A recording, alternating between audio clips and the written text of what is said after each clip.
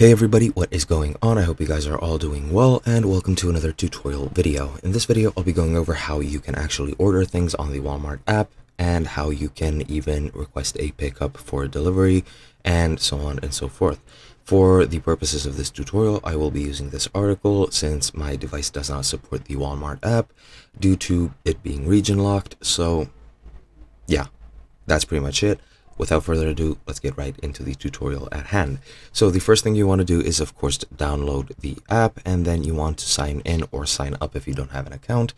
And if you do have an account, all you have to do is just input your email and password, and everything will be fine. You'll be logged into your account, and then you can continue on to purchasing. Now, what you want to do to actually order things is list through the Walmart app. As you can see here, let me just, make this larger.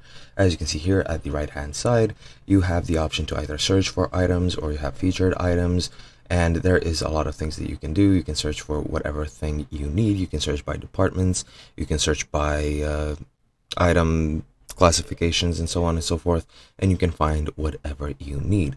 Once you do, all you have to do is just click on this add button, or if you go into the full view of the item, you can click add to cart, and it'll be added to your cart. Your cart is pretty much a virtual, I guess you could say, list of things that you have added to your order, pretty much just like a shopping cart in real life.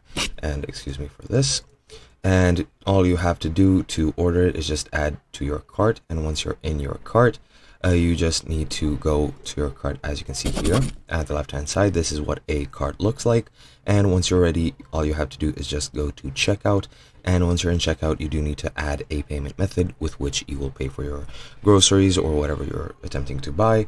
And once you input it, all you have to do is just confirm your purchase, and after that, your order will be placed. Now, you can use Walmart Plus in-home for in-home delivery. You can use the Walmart app for a pickup to actually go to your nearest grocery store and pick up your order, and that is pretty much all there is to it. Hope you guys enjoyed, and I'll be seeing you guys next time.